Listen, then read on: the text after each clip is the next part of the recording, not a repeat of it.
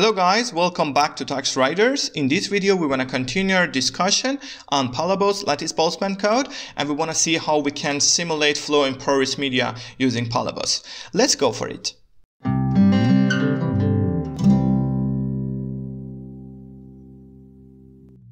So one of the advantages that Lattice Boltzmann method has over traditional approaches such as finite volume or finite element method is its capability, built-in capability, or very nice features it has, and a bunch of schemes available in it to simulate multiphase flow. And this is an example of multiphase flow in porous media, in which we have a phase one, let's say, depicted here in red, entering the porous medium and then causing phase two, which can be air in this case, so phase one being water and phase two being air, causes it to, leave the medium. So let's look at this in this way.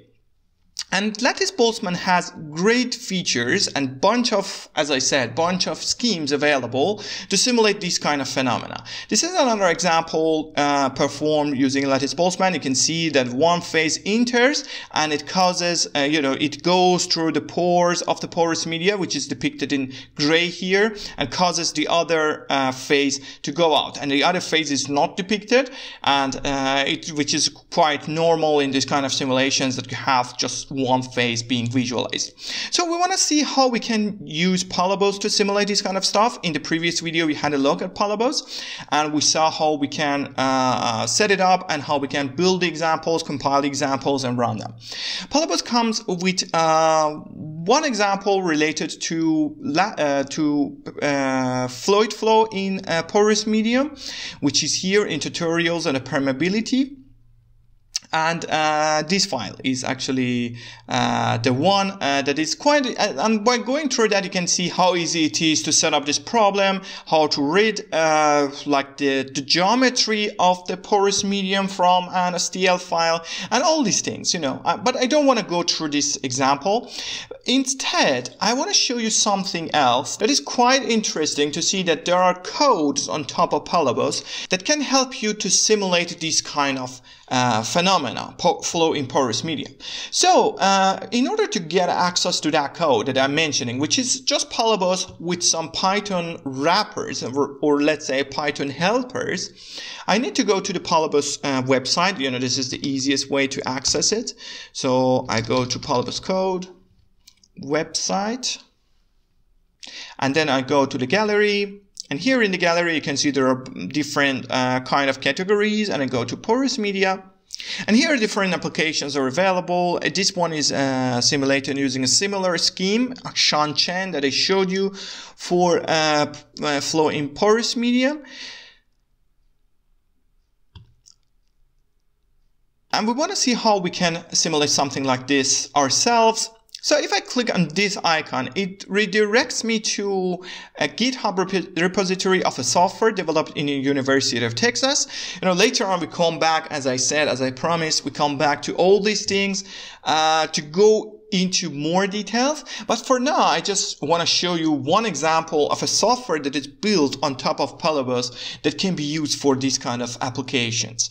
And as you can see, it is mentioned that it's for performing simulations in complicated geometries coming from 3D images. So this is a software called MPLBM-UT, University of Texas, for multi-phase and single-phase Lattice Boltzmann simulations in porous media.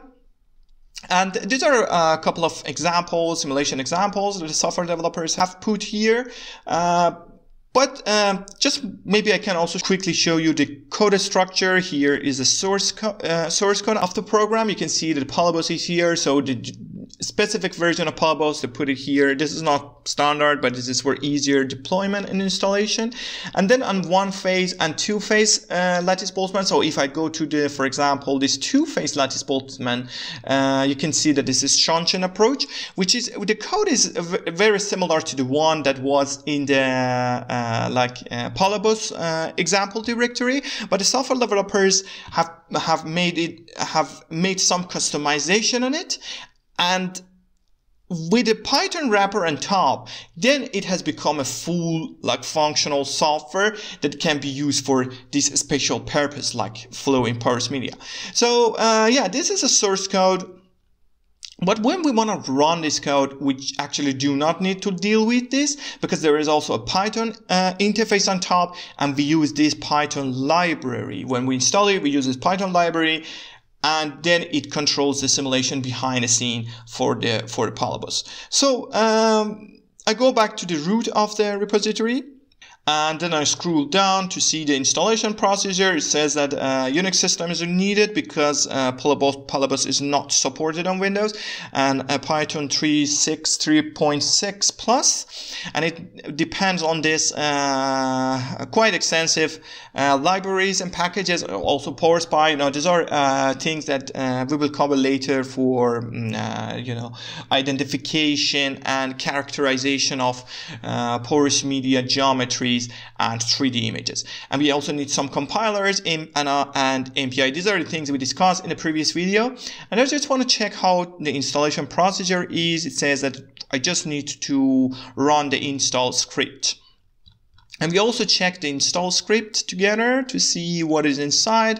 As you can see, it uncompresses the Palabos file that is located in an src directory, and then it goes to the two-phase and single-phase directories and makes them. So this is very similar to the procedure that we took in the previous video, and then it installs the Python prerequisites.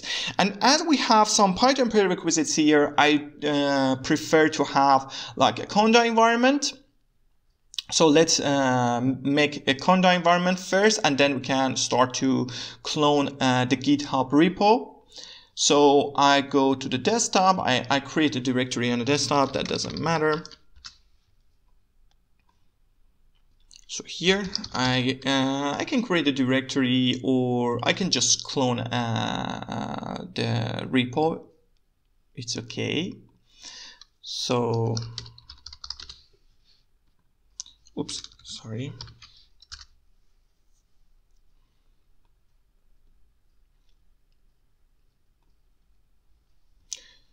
So it has some also, the example geometries, and that's why it takes some time. And here we have the repo, and this is the install directory, install script. But before going for it, I said I prefer to create a conda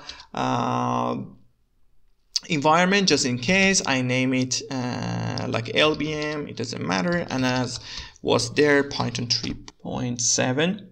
I press enter, and it may take some time, but after the environment is ready, I will activate it, and then I install the prerequisite that was mentioned there. So those are the things that I can install. Yes, the Python version is 3.7 here, as you can see. So it takes some time for download and install the software. Nice, and it says conda activate LBM should do all the things that I need. So I go inside the directory that I cloned. So these are the files, and I need to run this one. It doesn't have, the execute attribute here. As you can see, I cannot run it, so I add the execute attribute to that. So install, and now I should be able to install it. So the installation process uncompresses the files and compiles the program. So this is the part of the Palabos program being compiled, and then those two examples will be compiled as well. So I wait a little bit, and then we continue after the build process is over.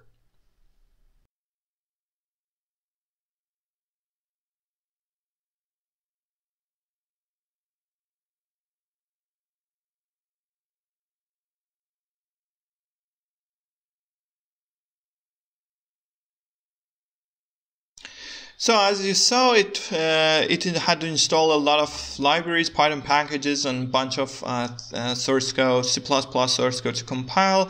And now it's over, and we're ready to use the software.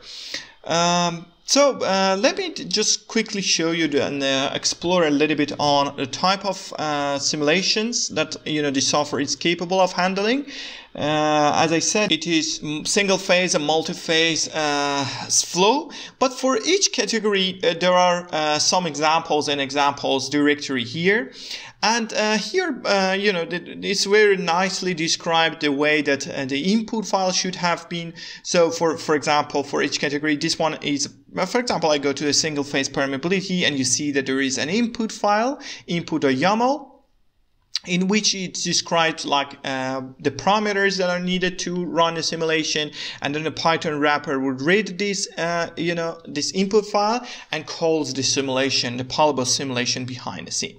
So this is actually the parameters that this README README file describes in details, also for multi-phase simulations, Floyd 1, Floyd 2, the permeability, the contact angles, and other the density of the fluids, and all these things that are quite relevant for multi-phase flow. So in order just to show you one example of this, I go to the steady state relative permeability example, which, as you can see, starts by initializing the non-wetting fluid inside the domain, and then depending on various levels of saturation that are computed using a porous pipe simulation, it tries to simulate the drainage behavior of these two phases. So the thing that is happening is inside this one, two-phase simulations, and the input file is also very important. But the two-phase simulations calls calls a porous pipe interface available in this software, and then after computing the level of saturation using porous pipe, then it runs the relative permeability simulation here inside Palabos. And as you can see, all the things are happening behind the scene and automatically for us, including like running the MPI processes and everything, and it is being controlled by the input file. So I just need to go to that directory, which is located into examples. So I go to examples, and then here the steady state relative permeability. So now I'm here, and then I need to adjust the parameters inside the input file. So I come in here, the examples, and then so this says relative permeability and the input YAML.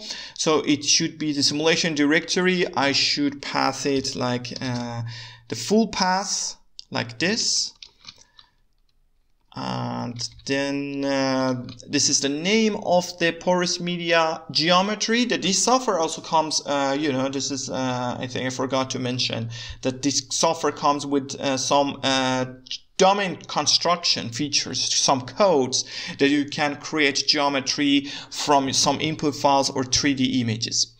And this file is already ready for us here. And then this is the domain size. As you can see, these are all the parameters that are being read by the Python file and Python wrappers and Python helpers, and then things will be done automatically. And the other parameter that I need to change is a number of processes. So I put 6, for example, here to use, and this is the MPI size. And so as a result, we will have, simulation being performed with 6 CPU cores. And the rest are, properties for Floyd 1, Floyd 2, and the boundary conditions. So what I need to do, if everything is okay now, I should be able to run these files. So two-phase simulation, and then .py. So let's see if there is any error or not. It seems not. No, it is downloading actually the raw file. So it is it's downloading the files from the Digital Rock portal.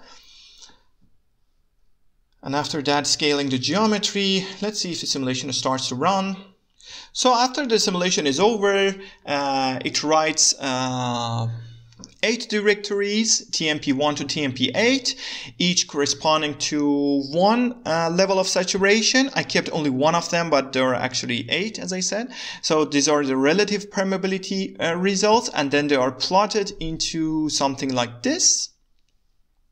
So the relative permeability plots for wetting and non-wetting fluid. And then inside the TMP directory, also the run log I can show you. So this is the way that it is running here. And then as you can see, different iterations for different simulations, and these are really typical output of Palabos, as you may remember from the previous video. So yeah, after this is done, we can visualize the results. It will be very similar to this. So this is actually the output of this simulation, but I can also quickly show you how to do that. So I run ParaView, and then I open a file into the TMP directory. One file that I need to open is this Porous medium VTI, which shows us the geometry, and the other one is this one for the fluid's density. So I open it. I hide this one, and the Porous medium is something like this, I guess. Yes.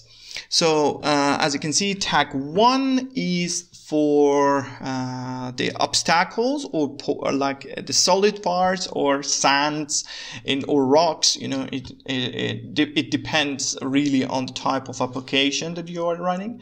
And in this case, the red ones are actually the pores, that are empty, the void space that is being filled first by gas, and then it can be, you know, evacuated by water.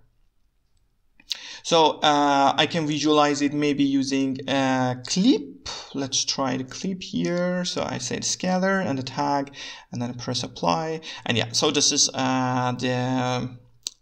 you know, visualizing just a tag below 1.5, and I can also switch to solid color. So these are the obstacles, and then I can visualize like the flow.